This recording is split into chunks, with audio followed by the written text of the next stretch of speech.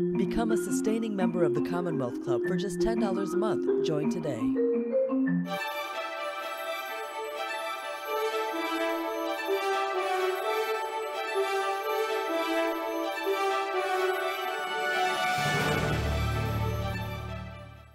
Hello, and welcome to today's virtual Commonwealth Club event. I'm DJ Patil, former U.S. Chief Data Scientist and member of the Commonwealth Club Board of Governors. It is my absolute pleasure today to introduce Mac Fisher, who is the author of The Chaos Machine, the inside story of how social media rewired our minds and our world. This is work that's based on a final, as he was a finalist for a Pulitzer Prize. It's an amazing read. Everyone should pick up a copy of it and read it, especially for all of us here in Silicon Valley. Max is an international reporter, a columnist for the New York Times. His column, The Interpreter, explores ideas and context behind major world events. He's been actually not just somebody who lives this virtually. He's been on the ground in many of these intense environments, watching what has happened with social media engagement around the world. Before the Times, in 2016, Max worked at The Atlantic, The Washington Post, and was one of the founding editors of Vox.com. Before we get started, I want to encourage any of you and all of you who are submitting, who are online watching this, to submit any questions for Max through the chat functionality on YouTube. And you can also follow Max on Twitter at Max_FISHER, Fisher. I'm on Twitter at dpatil, DPATIL. And for more great content, please follow the Commonwealth Club on Twitter at CW Club. Max, welcome to the Commonwealth Club. Thank you for being here, and congratulations on the book. I don't know exactly how to say this. Awesome, terrifying, insightful, and like a lot of other adjectives that are like, because it's so well documented. You do such a detailed chronology of what has happened through almost everything through Web 2.0 up until this point. And I get to say that because I've also been one of the builders of the system Web 2.0. So it's always fantastic as a person who's built this to get a look and say, oh, that matches, and also get new perspective on how it comes together.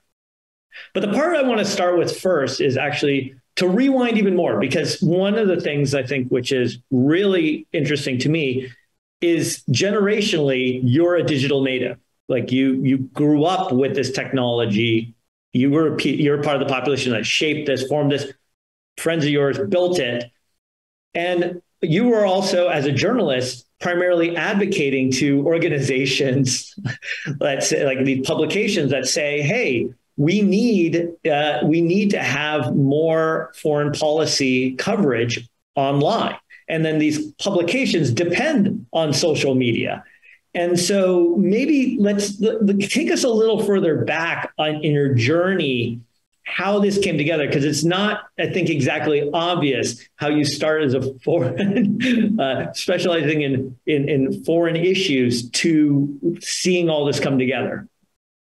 Yeah, you're absolutely right that when I started covering foreign affairs, God, almost 15 years ago now, the work that I was doing was very oriented towards social media, and not just using social media as a tool to report the way a lot of us did around, say, the Green Revolution in Iran or the Arab Spring, but in terms of really trying to write articles for social media. And like you were saying, when I was at The Atlantic, at Vox, at these very web forward publications, we would think a lot about these platforms are amazing because we can speak to the incentives of the platform. We can write headlines for the platform, and that will help us win these huge audiences for stories that we care about and that we think are important that we would not be able to get otherwise. And this was at a time, very different from now, 10 plus years ago, when we would not think twice about thinking about, well, what's going on with the Facebook algorithm? What's going on with the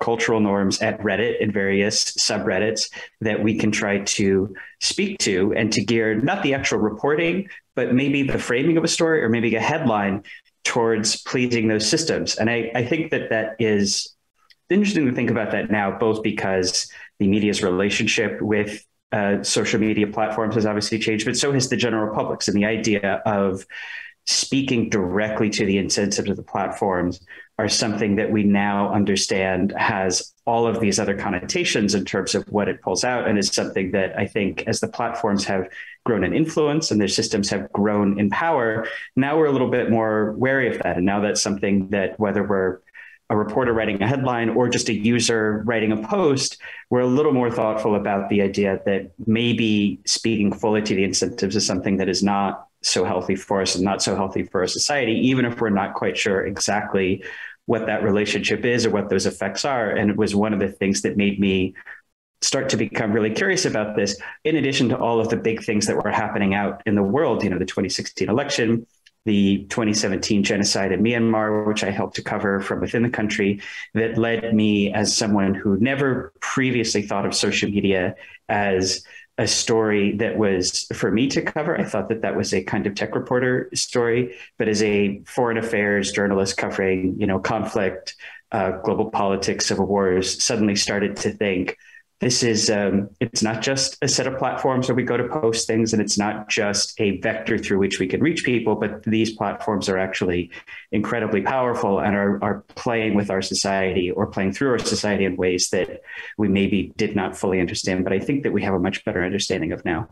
Maybe let's go back to because you tell this story in about Myanmar and what happens. I think it's useful to maybe start there and talk about it, because you have this quote that you talk about, which is literally that how they're throwing babies in fires. I mean, literally throwing babies in fires, and how.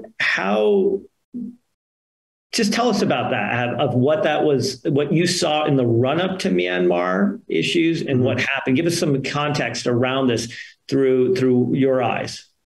Sure. So obviously a very important caveat is that the Myanmar genocide, as this huge, complicated event like Trump's election, is something that had many causes and many inputs. And of course, social media was just one of many. And that's something I talk a lot about in the book, is how it plays into a lot of the other factors that led to, in the case of Myanmar, this explosion of communal violence between the country's Buddhist majority and a Muslim minority that lived mostly in the country's west. And when I went to Myanmar, I did not think that social media could be at all relevant to this story, because the other forces were so huge. The history of racial and religious violence in the country, the political turmoil there was having this transition to democracy. And this, as often happens, there was this push and pull between kind of the governing elites there. But when I got there, like everyone who went to report in Myanmar and the genocide, it just became immediately clear that social media had some kind of a very significant role, even though none of us quite understood what it was. First, it was just a huge change, because I had been there a couple of years before, and you could not find a smartphone in the country. There would be literally, I heard a rumor when I was for the first time there that there was one in the capital city someplace, but no one was quite sure where it was. And now they were absolutely everywhere, and everybody was on Facebook, because Facebook was zero rating its service, as it does in a lot of developing countries, in order to encourage a very heavy adoption. Because, if you can't afford cellular data in a lot of these countries, but you can access the web for free on Facebook, then you learn to use Facebook for everything. You learn to use it for messaging, for reading news, for the equivalent of email.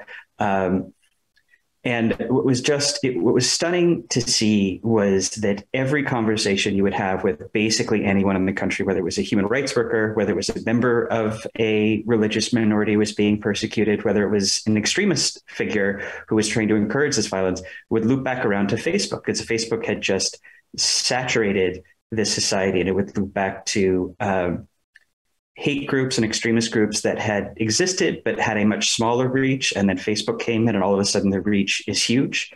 And, it's easy to say, well, of course, lots of people get a reach on Facebook, but it seemed to be, as we've seen in a lot of places, the extremists who really benefited from the platform, and not, say, mainstream outlets or mainstream journalists who also tried to adapt to Facebook and found that for whatever reason, their content was just not as preferred and not as liked and not as promoted by the platform. The conspiracy theories that people would pass around, and especially the process that we're now very familiar with from things like January 6th or the summer of 2020, the process by which people would work each other up on the platforms and go from just passive consumers of hate speech, incitement, misinformation to active participants in it in ways that seem to create whole communities and whole identities, in the case of Myanmar, built around literally genocidal hate and literally genocidal communal violence in a way that had not existed before.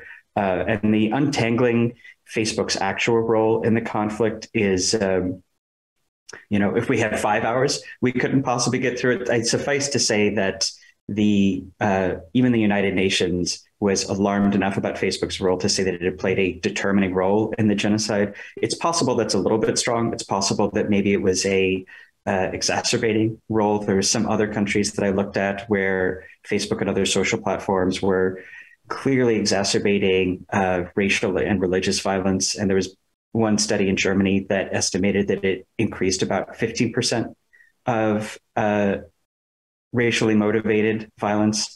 That might be kind of a good rough figure to think about it, how much it's exacerbating these things. But if we're talking about on a scale of villages burned, destroyed, entire populations run off, then you start to see the consequences of this get quite severe. And of course, since then, we have only seen more incidents that are not necessarily as bloody and as shocking as what happened in Myanmar. But this pattern, it was why I wrote the book, is that I was traveling after Myanmar, would hear this pattern over and over again of smaller scale versions of either the Myanmar phenomenon or the Trump phenomenon that seemed to follow this pattern over and over pretty much everywhere I went. And that always seemed to trace back to Facebook, Twitter, YouTube, or a couple other platforms. And, obviously you brought this up and you talk about this in the book, is you brought this up to the executives and highlighted this to people at these platforms. What was that like, and how did you get out of that? So I went to Facebook in I want to say it was summer 2018.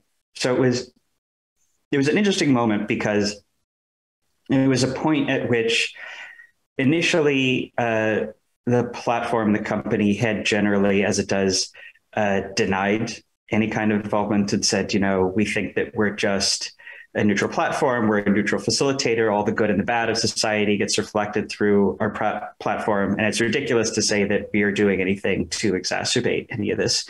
The time I got there, the company's public position had shifted a little bit, and there was a little bit more of an attitude of mea culpa, of actually our platform does have a propensity to promote extremely provocative content. This is what I would say an extremely light version of what most outside researchers, and as we later learned, Facebook's own internal researchers were in fact concluding about the platform's role in places like Myanmar.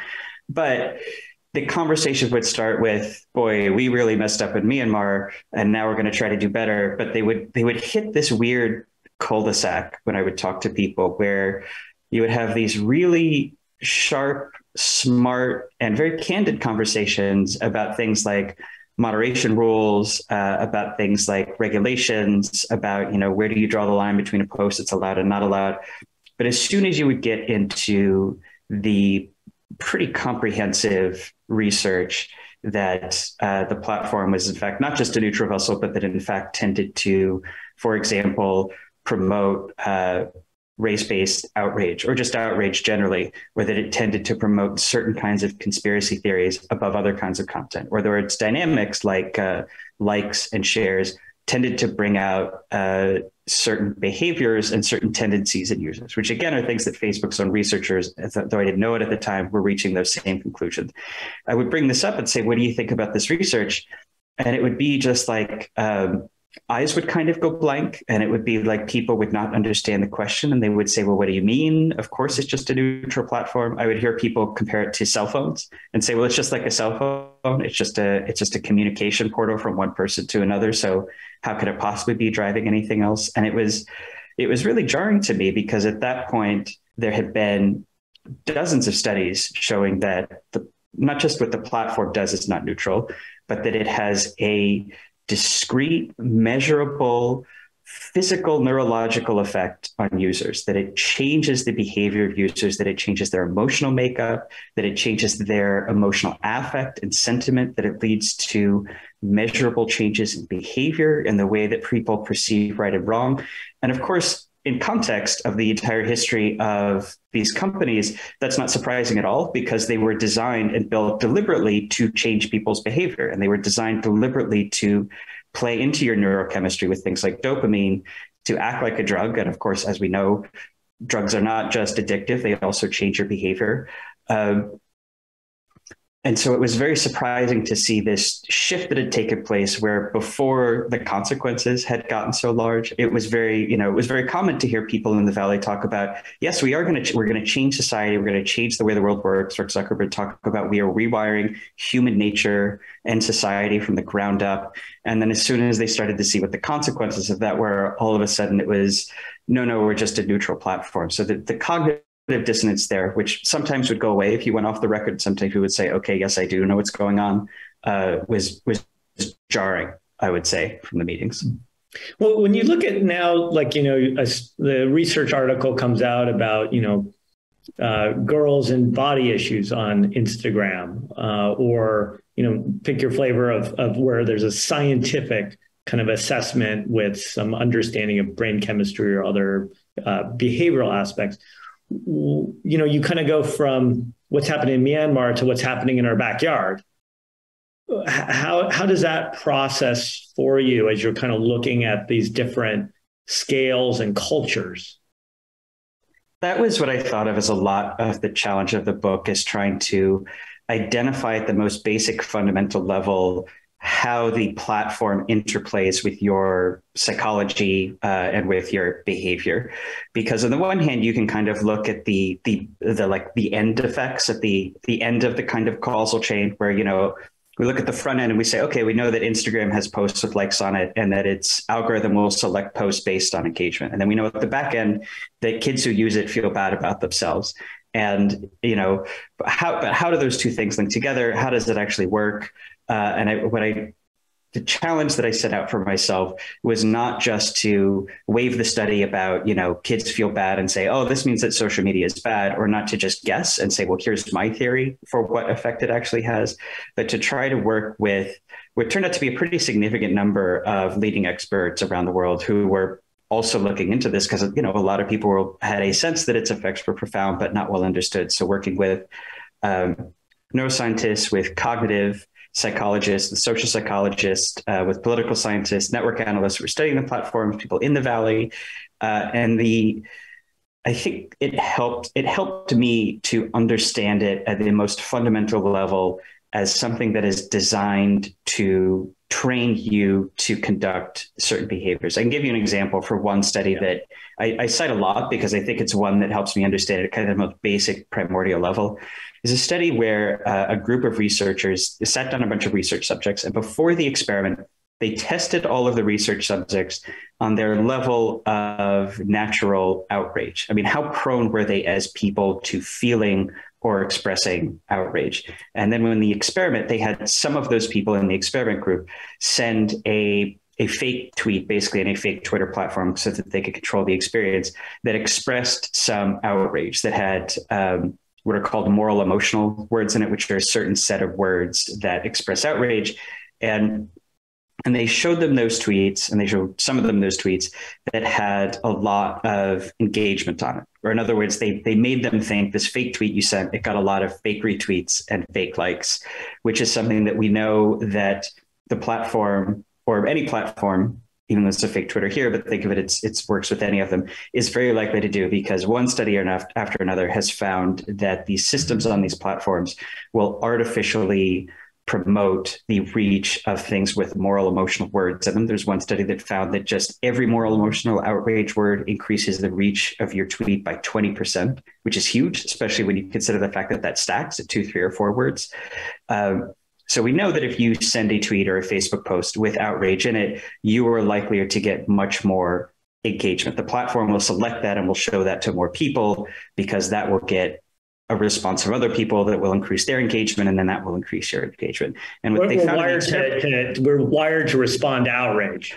Exactly. Yeah, that's right. And it wasn't someone at Facebook was saying, hey, outrage seems like it's a great thing that we want to promote, but rather just the machine learning systems had through the, enormous amount of trial and error that they do, just stumbled upon these words. And because, like you said, that is basic human nature. We find those words just absolutely like electric jolts to our brain, engaging. And they also make us want to act in turn, which the platform really likes. It likes when you act.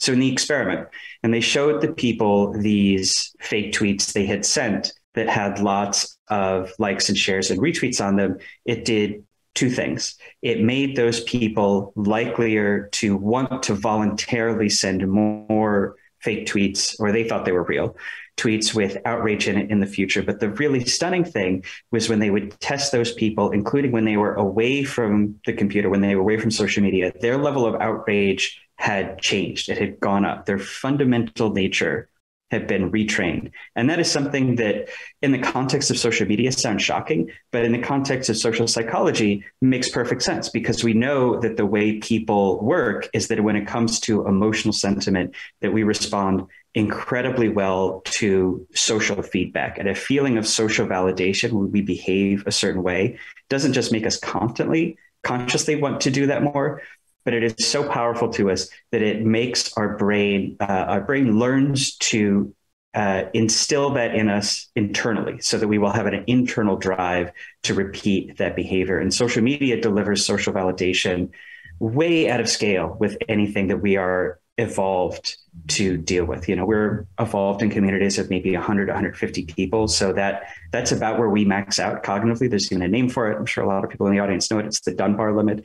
And when you're getting 300 likes and you're getting it regularly, maybe you're getting it a couple of times a day or a few times a week, anytime you pick up your phone, that is just such a powerful signal to your brain that it actually changes the way that you feel, and it changes the way that you behave, including when you're away from social media. So I think that and there's many examples like that in the book of the way that it's social media kind of, or in the case, like you become comparison, you say, hey, this person posted on Reddit, they got N likes. I want to be, double N of that. So I should be that much more outrageous to try to elicit.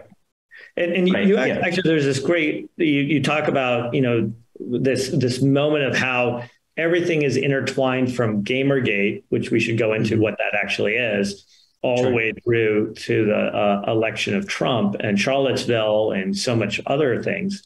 And, the quote is, from Steve Bannon, you can activate an army, they come through Gamergate or whatever, and then they get turned on to politics and Trump.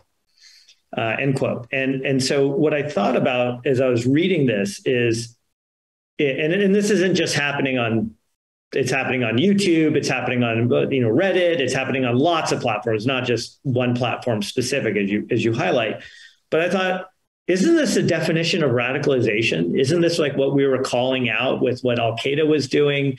And whether, you call it out for the right or the left, I'm not making a political judgment here. I'm making more of a statement about sociology and how people define things. And so I'm curious to your lens of maybe take us a little bit through that Gamergate through to the like how we got to January 6th even. Right. I know it's a large time frame, but maybe give us a little bit of view of that and how you saw people fall down the rabbit hole, the radicalization, all these kind of things. Help give us some clarity in how to think about this.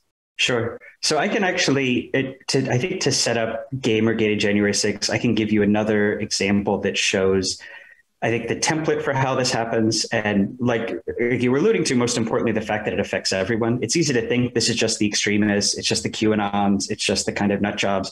It's not me. It's not the people who I know. But one of the, I think, most important things that I took away from reporting this book is this cycle does play out for absolutely everybody on the platform, including me. I'm on the platform and it affects me just the same way. I don't know if you or if anybody remembers Cecil the Lion, 2014.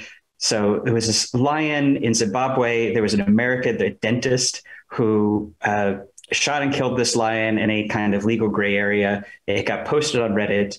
And within like 3 days, the outrage, first on Reddit and then on Twitter and then on YouTube, at this dentist for shooting this lion who no one had ever heard of before, but all of a sudden everyone felt very emotionally attached to, had escalated into, I think you could fairly call literally a national frenzy. My outlet, the New York Times, they wrote many times about it. It was all over late night talk shows. People were showing up in mobs at this dentist's house, at his dental practice. He had to go into hiding, and his family had to go into hiding because the anger had reached such a fever pitch. And the way that this works, which is the exact same way that Gamergate works and is a component of how January 6th worked, although January 6th, like Myanmar, is something that obviously had a lot of non-social media and non-digital causes to it, which was that it started with just one post that the way that Reddit works happened to surface it because it expressed a extremely high level of moral, emotional outrage. And outrage is different from anger. Anger is, someone cut me a line and I'm upset at them. Outrage is an anger that you feel on behalf of your community against a social transgression. So that could be someone cheating, someone behaving in a way that is bigoted, someone doing, harassment. Yeah, police brutality is a great example, is a source of, because we are trying to police social norms by expressing outreach against that. This post just tapped into this perfect amount of social outrage. And the way that Reddit works, it's kind of like a Facebook algorithm, with it. The Facebook algorithm is that people were upvoting it because it made them angry. They were leaving comments because it made them angry. Lots of people were seeing the comments. And like you alluded to, once you see that, if I post a comment that gets angry at this dentist, I will get a lot of social validation in the form of likes. You start to post more and more of those. Many people start participating in this. The anger becomes infectious. People start to feel it internally, which then gets communicated out to everyone else. And then it jumped to Twitter, which has, an outrage dynamic that we're all very familiar with, which is that one tweet encapsulates the outrage really well. It gets enough engagement. The system picks it up. It shows it to lots of other users because the system has learned this is a post that's going to make people very excited. And of course, it's not just the platforms, but also human nature. The human nature, when you see everyone in your community getting mad, is to trick yourself into suddenly caring an awful lot about it. We have an incredible cognitive weakness around anything that appears like it's a point of social consensus, especially if it's social consensus around an outrage. The phrase mob mentality has become very politically loaded, but that is actually a basic human instinct that goes back, hundreds of thousands of years. A lot of evolutionary anthropologists believe, which is why it is something that is so powerful when it gets activated. When you see 100 tweets on the platform that say, the dentist who killed Cecil is a monster and he has to die, those 100 people might represent a tiny, tiny minority, but you are going to see an outsized share of them because that outrage rises on the platform, because it gets more engagement, because the algorithms in the system will put those at the top of your feed because they will engage you. You see those 100 people, it's, 1% of 1% of all the users, but it feels to you like 100% of your Twitter experience. You internalize that outrage yourself. It feels real to you. Now you're angry at the dentist legitimately, like you feel an actual anger toward him. You contribute to it, it snowballs, and then enough people get together and decide we have to go to this dentist's house, who, absent the snowballing outrage effect of the platforms, would never have cared, because none of these people have been to Zimbabwe. None of these people have met Cecil the lion. I like to use that example because it's one that I think a lot of us can relate to, and maybe some of us even participated in. But what happened with Gamergate was exactly the same dynamic, except instead of activate an army. Exactly right. Except that the target of it in this case was first one woman in particular, a video game developer, and then several other women who were involved in the video game industry, who were named basically in a nonsense conspiracy theory claiming that women in the gaming industry were plotting to feminize games and to therefore suppress the masculine spirit of young men, which, sounds ridiculous because it is ridiculous, but it spoke to this thing called identity threat, which you mentioned radicalization, and an identity threat is it's the button that you mash to do radicalization. And it is this sentiment that says that my in-group, my social group is under existential threat from an out-group, some other social group that's out there. It's feminists versus gamers or whatever. And we have to defend against them because they're coming to get us. And there's even a name for it. Extremist researchers called it crisis solution. The idea is that you package up this pitch to say all the problems in your life aren't because, you're having trouble finding work or because you're depressed or because the economy is rough, but it's because of this out group that is posing a threat to you. It's posing this identity threat.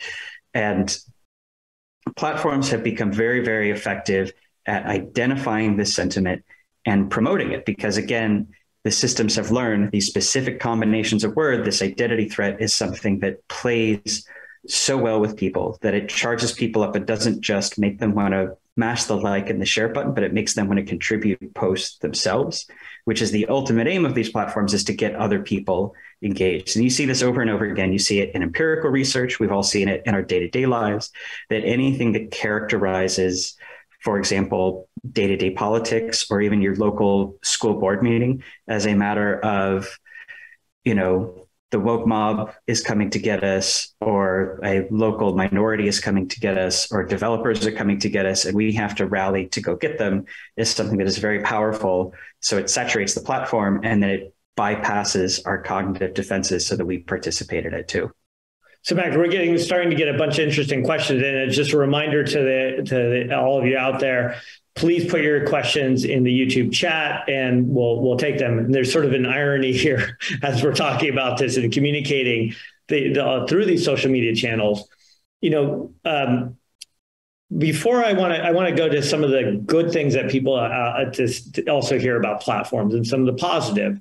But before we go to that, I want to stay on this line of the internet vigilantes and predominantly, how you think about this with regards to the activities. I think about, as you called out in Gamergate, these women who were falsely accused, people who came to their defense also then got attacked. And when we say attacked, I mean real physical threats here. People threw, not only rocks through their windows, but were swatted where somebody called 911 and says they're under threat, and the SWAT team shows up, which is horrifying. But we've also seen around, the Boston bombings where people are trying to identify people and get the wrong person, or recently with monkeypox.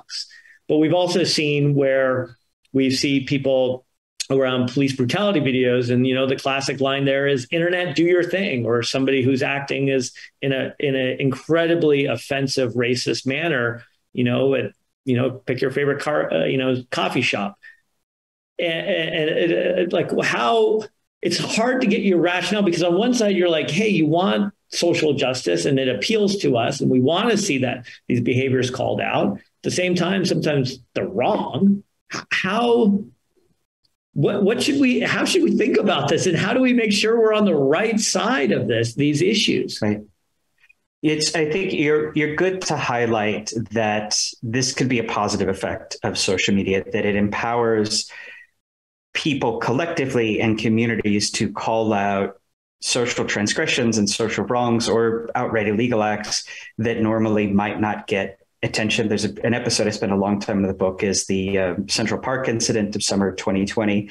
That is not something that would have been called out and punished without social media. And of course, the effect of that punishment is not just to provide justice for the victim of this incident who was threatened in an extremely racist way in Central Park, but to act as, like all social punishment, to act as a deterrent and a message to the community more broadly.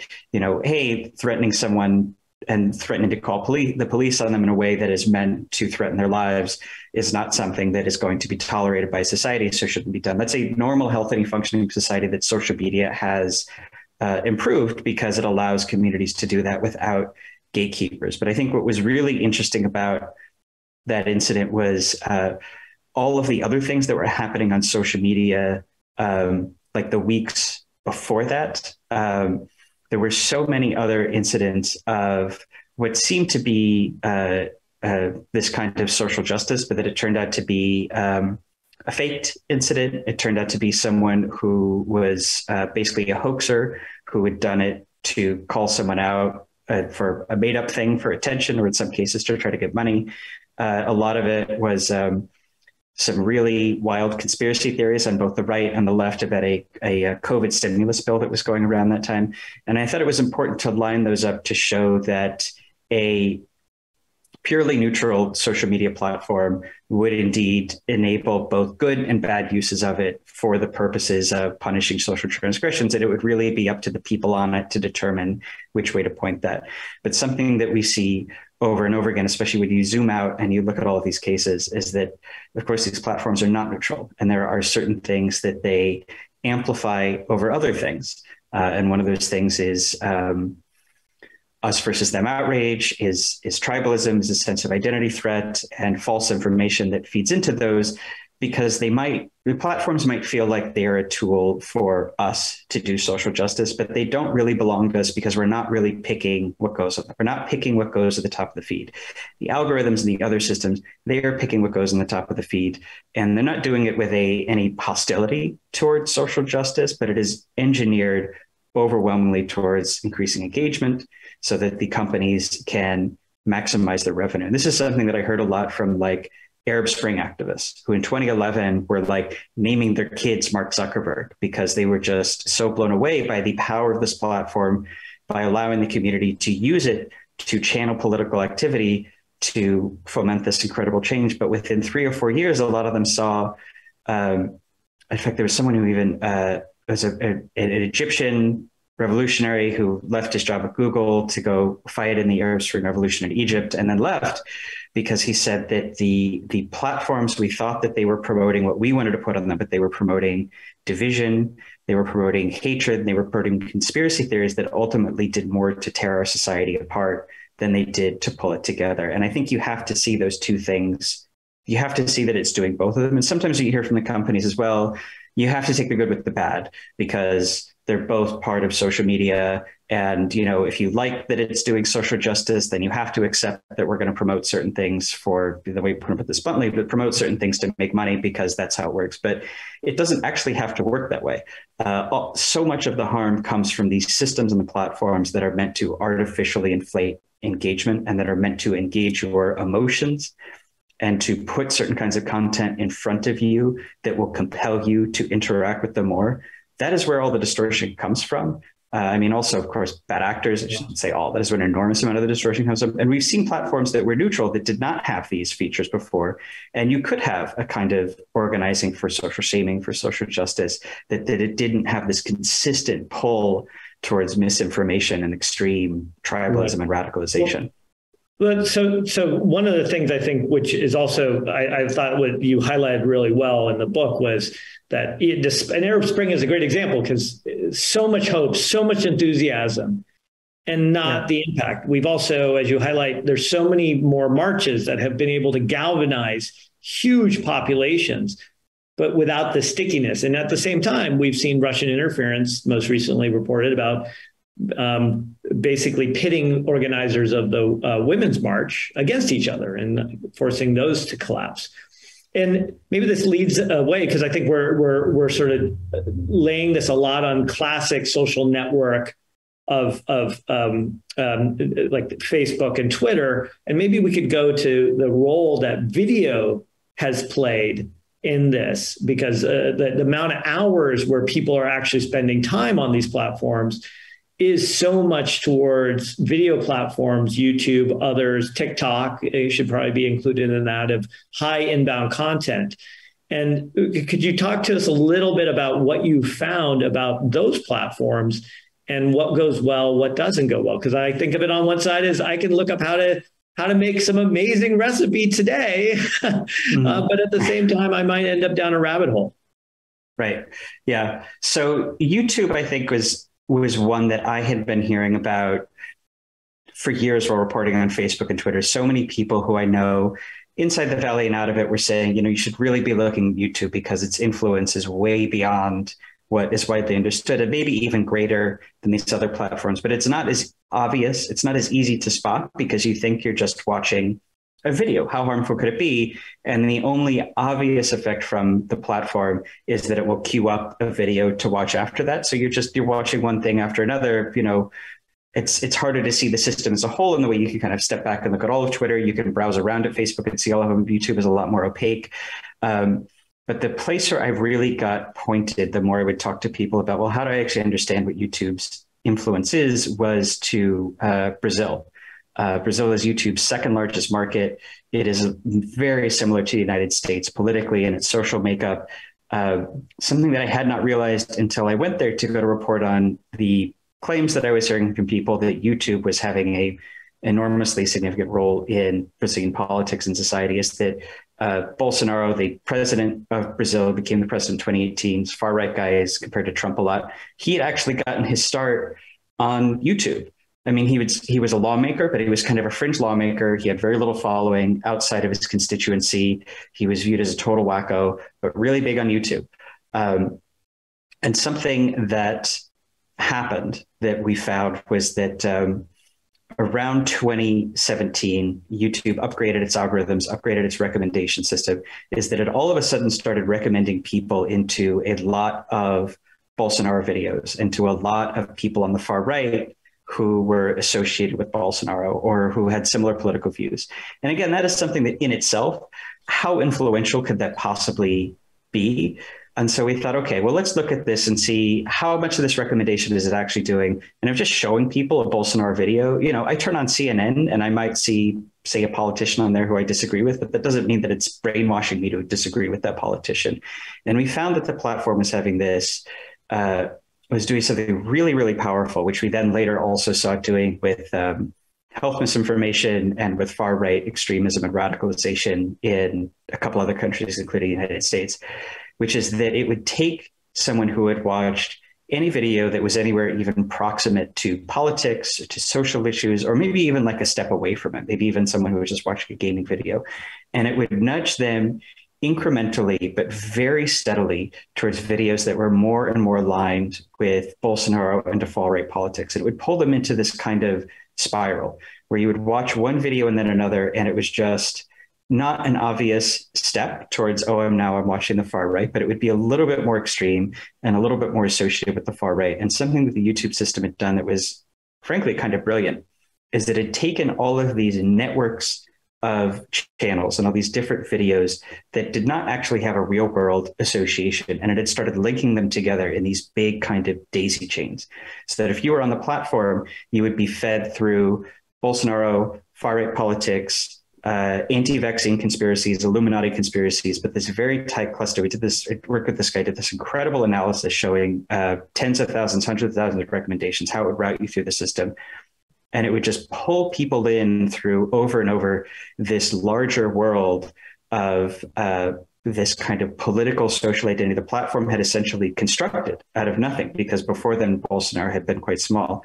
And what we did with this network analysis, where we're tracking the commenters too, is we found the commenters that got pulled into this because it was very incremental. The sentiment in their comments would start gradually changing over time to mirror what they were seeing in the video, because they got this false consensus. They've been co-opted. Their brain had literally been co-opted by matching. They're mirroring. They're effectively mirroring YouTube videos. Is that right? Yeah, that's exactly right. Right. Because it felt like there's hundreds of videos and they're all saying the same thing and they all have 1 million views on them. So it must be that everybody feels this way. Everybody agrees with this, and it starts to feel participatory. It starts to feel true. And then it would start then dropping into these networks a new conspiracy theory, anything just to keep people on. I mean, the goal is not to change Brazilian politics. The goal is just to keep them watching the platform for many, many, many hours. It started constructing this larger movement effectively. And this is something you would even hear from people in Bolsonaro's political party. I mean, like senior people, you would say, how did you come to this? And say, I wasn't political, but I was on YouTube. I was bored.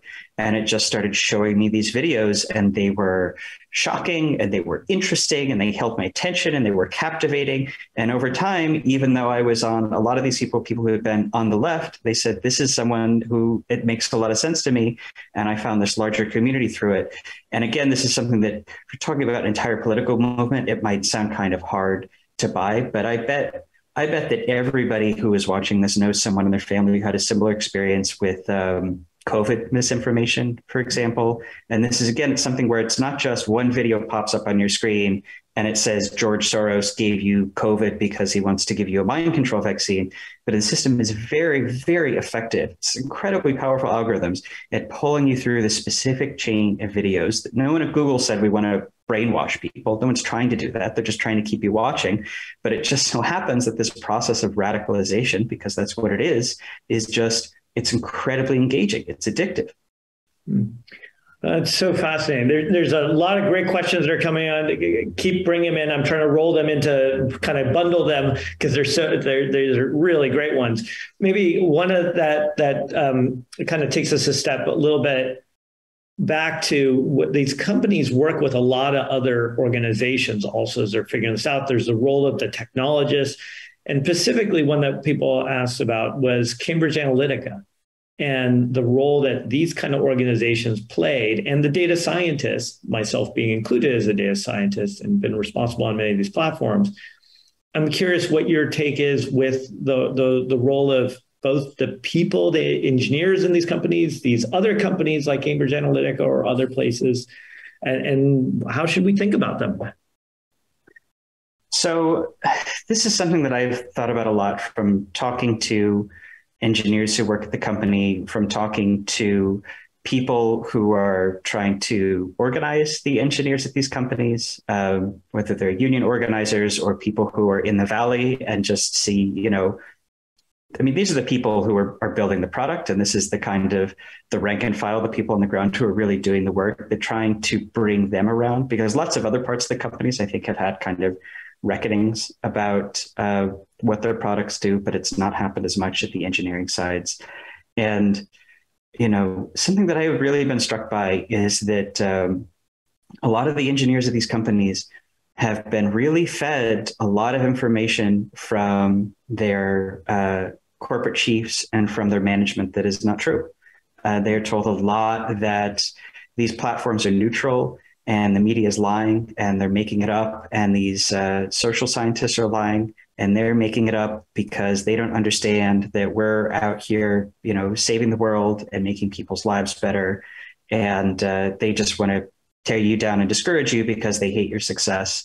And I think it's starting to break through that that's not an accurate representation of what the research on these products show. You can believe my description of them or not, but you can go and look at this research yourself and you can see what it says.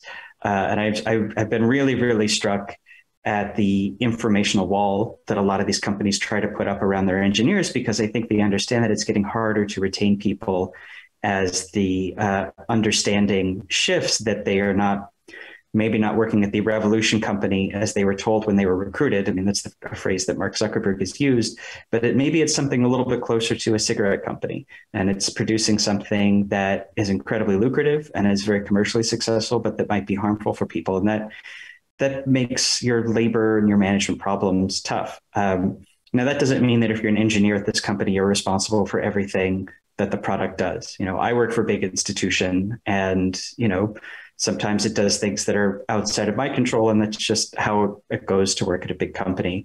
But I think it is worth thinking about if you're thinking about going to work for one of them. I know a lot of social scientists and political scientists, the academic job market is extraordinarily tough right now, and a lot of them take jobs at Facebook and Google. And what they're told when they're recruited is you can affect more change from within than you can from the outside. And if you get a nice house in the process, don't you probably deserve it anyway? And that's a tough judgment call that everyone has to make on their own. But I know an awful lot of people who went and then left after 2 or 3 years because they found it hard to stomach. Mm-hmm. Well, maybe this gets to one of these questions that was asked here. Is after the 2016 elections, we heard a tremendous amount about how they were going to do more to prevent misinformation. The election integrity team at Facebook, YouTube put a team in place. Twitter said they were going to do things.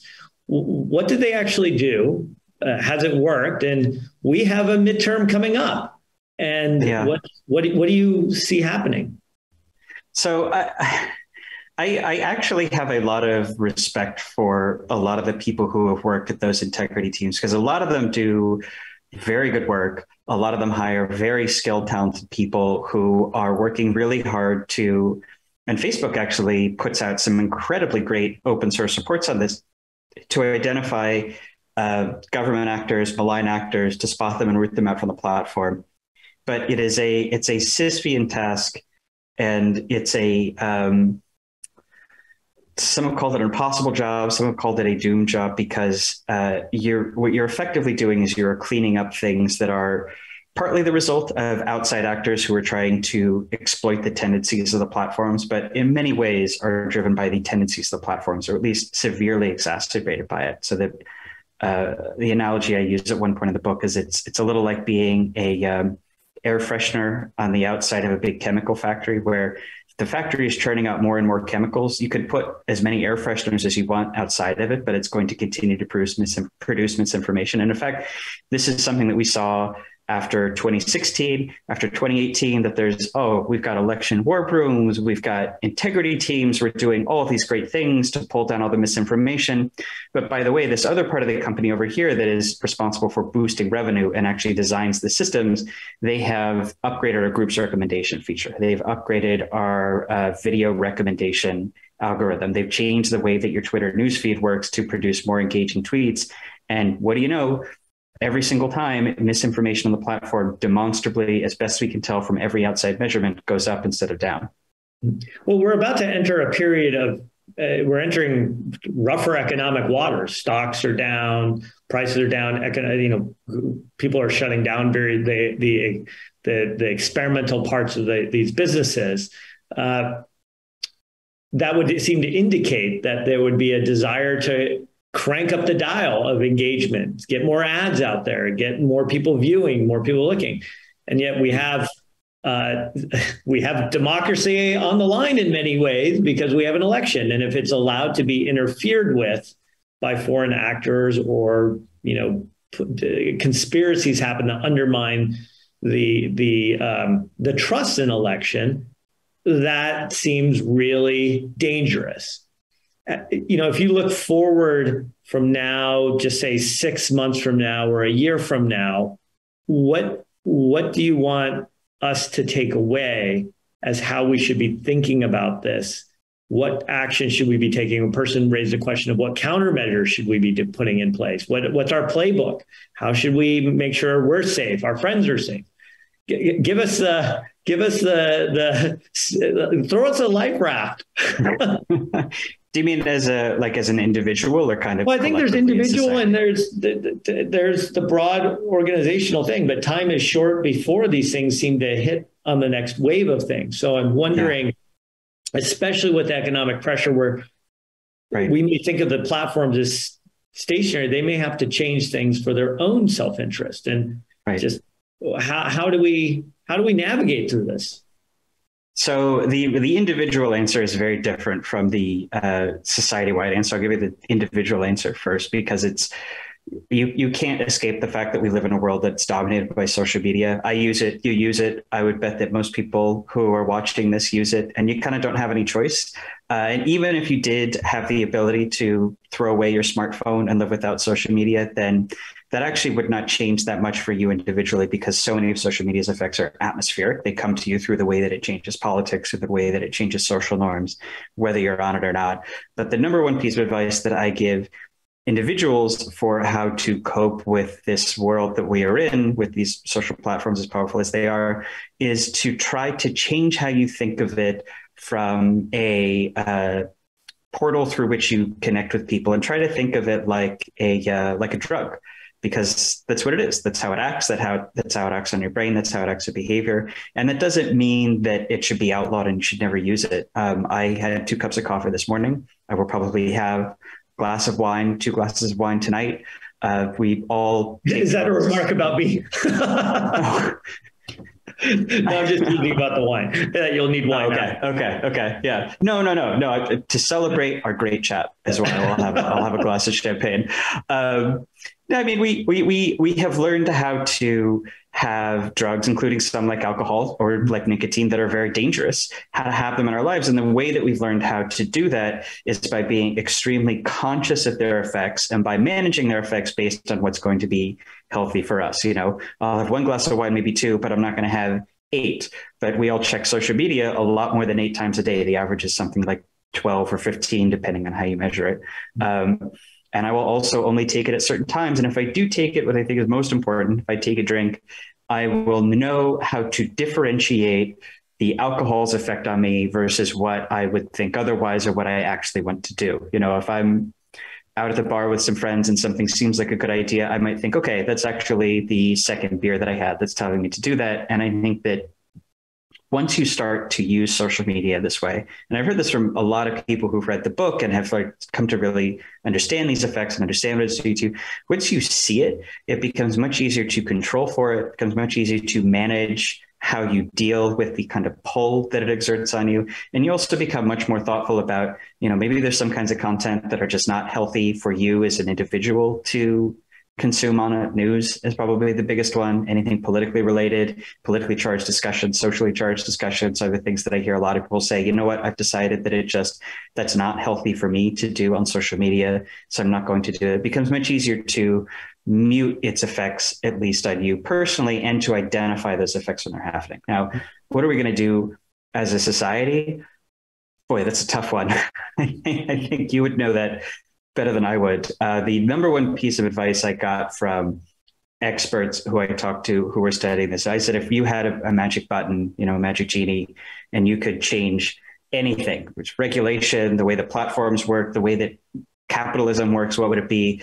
They all had some version of the same answer, which is to turn off the engagement maximizing features, which is, of course, a non-starter. That's never going to happen. But I think it's useful as a thought exercise for separating out what is actually harmful from social media, what's distorting from it, and what are the factors of it that are fine or are truly neutral. And it was always the algorithms, the recommendation systems, a feed that is sorted by what the system has selected for you, even the like button. I mean, Jack Dorsey, before he left Twitter, even he said, maybe having a little counter that shows you the number of likes on the bottom of your post, and Instagram has even kind of come around to this. Maybe that does something really harmful to you. It blows my mind, by the way, that Instagram on the one hand took the proactive step, which I thought was a really good step, to take that number off, but also they still insist that no, this platform doesn't have any effect on your behavior. Where would you possibly come up with that crazy notion? So it's on my soapbox about the cognitive dissonance, but that was the answer I'd always get from people. Now, how you actually bring that about, I have no idea. What behavior change have you done? What's the behavior change that you have done after researching this book? Oh man, reporting this book, there were a couple of moments where I took some very, very hard stop changes in how I use social media. I almost never have discussions on it, never have back and forths, because now that I've seen how effectively and how deeply they are manipulated by the platform, and for the fact that you're not actually having a pure interaction with real people, you're having an interaction that is being guided and controlled by these machines. I just didn't want to have anything to do with it. Once I took a break for a few months at one point because I was so disturbed by some of what I was finding. And I just felt different. I just felt less angry. I felt less outraged. I felt more like I had a more nuanced understanding of news that I came across. So I try not to consume news on it. I'll see a headline, of course, but then I'll try to read it separately from the platforms and not read the platform discourse. I almost never do responses to people. And if I use any system that has an algorithm, I try to watch it in my incognito window, because then the recommendations will just be a little bit less effectively tailored, and it'll be maybe a little bit less effective at hooking you in. That's something that I know a lot of people do. Incognito, for those that don't know, is just the browser being in private mode or is an anonymous mode. Exactly. Yeah. But mostly I try to be on it as little as I can. And when I am on it, I especially try to not express emotions on it. I mean, once I read all these studies about how effectively these systems are at manipulating your emotions, at getting you to perform emotions, it really upset me. And I've really tried now to just never to tailor a post to what do I think is going to get likes, what do I think is going to get shares. And my posts now get a lot less engagement as a result, but I feel much better about the experience of being on it. Well, we just have a couple of minutes left, and I want to touch on one area that's critical for many of the listeners and people online here, is we have an increasing amount of Asian violence in our communities. And there's a lot that's been discussed, both outrage on social media and as well as people who have fostered a narrative of violence against Asian Americans and the Asian population, the AAPI communities. I'd love to know what you think about this. So I'll keep this brief because I know, as you said, we just have a moment. There's a long section in the book, the bulk of a chapter that deals with some really cutting edge research in Germany, showing the way that Facebook in particular, but social media generally, because of these incentives and these emotions that it pulls out and the sense of tribalism and fear of the outsider, that it increased outrage towards and suspicion of and hostility towards, in this case, refugees, significantly enough across entire communities that the people at the far ends of those communities, the people who are already a little bit prone to violence, became significantly likelier to launch a racist attack against a refugee. And that's a dynamic that the Germany story is instructive because we actually show that it's happening and show that it's not just the extremists on the platform who get radicalized, but that it's the entire community becoming, 5%, 8%, whatever it is, more hateful that leads to those attacks. And I think that is important to understanding the way that these platforms generally, by increasing the sense of fear, suspicion, hatred of what people perceive to be cultural outsiders or outgroups, that it can increase the likelihood, that we've seen this over and over, of a loner vigilante violence. And in the United States, as you said, the context for this, that the way that often plays out is anti-Asian vigilante violence. Yeah. I want to end with the last couple of minutes here with giving you time to talk about some of the people we don't hear about on the platforms or inside the organization, the moderators. We've talked about the people who build the systems, but there's also these people who are the moderators and what this does to them, what it does to their societies. And you've spent a lot of time with these people. So there's one moderator in particular who is a whistleblower. He's moderated for an outsourcing company that worked for Facebook, brought me a lot of internal documents. And he, like a lot of folks who I talked to, he's a real true believer in social media. I can't tell you the country that he's in. He really thought that Facebook was going to do incredible things for his country. He adores Silicon Valley. He thinks that it is, this is the place, this is the center of innovation, global leadership. He still feels this way, even after he brought me all these documents that were evidence of, let us say, less than great behavior by the company. But these people have it really tough, and not just in the sense that they are viewing really horrible content day in and day out that oftentimes these systems are artificially promoting. So they don't actually have to see it. I mean, yes, people are going to post horrible things no matter what. But again, they're the janitors cleaning up the spillage from the big chemical plant. The chemical plant could maybe just produce a fewer chemicals. They wouldn't have as much work to do. But they're also, because they work for these outsourcing companies, these big third-party like call centers, basically. Something I thought was really fascinating is they're not directly employed by Facebook, which means they're not directly directed by Facebook. And one of the things that I found in working with this guy, this moderator, is that some of these big companies, they will do a lot of things they're not supposed to do with these workers. They'll give them these incredibly long hours.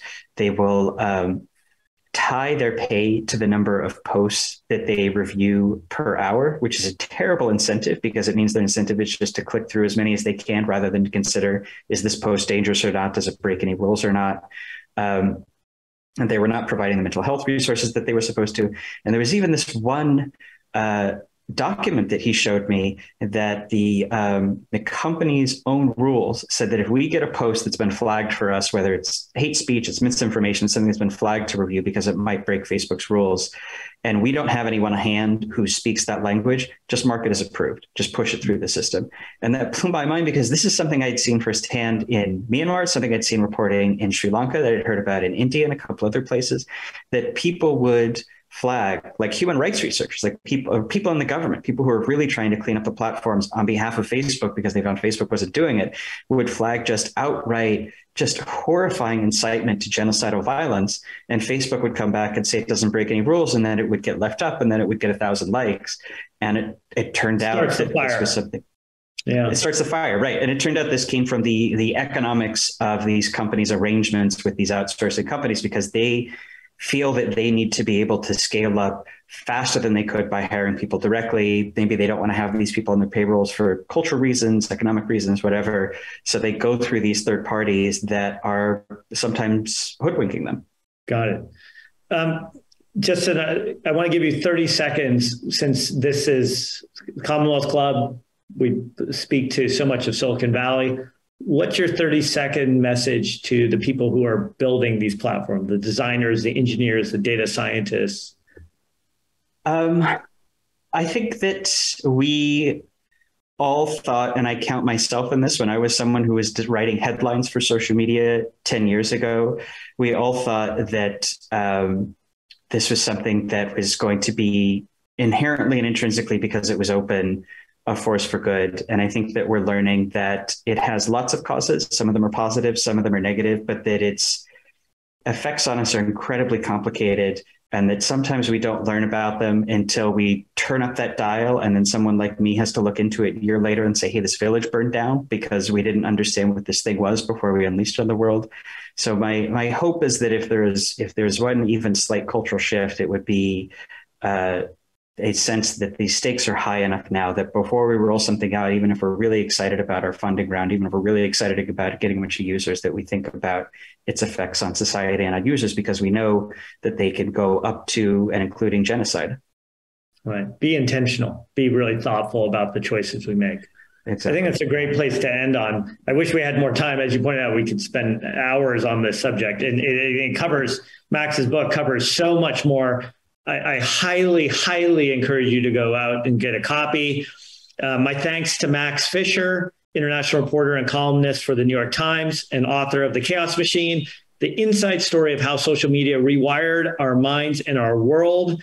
I as a person who's built many of these systems, I learned a tremendous amount. So I encourage you all to learn even more by reading through it carefully.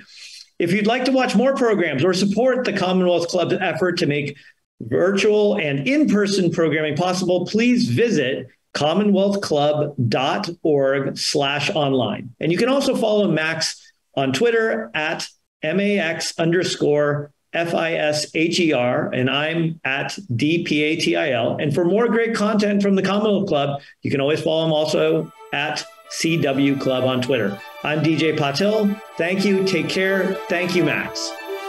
Thank you so much.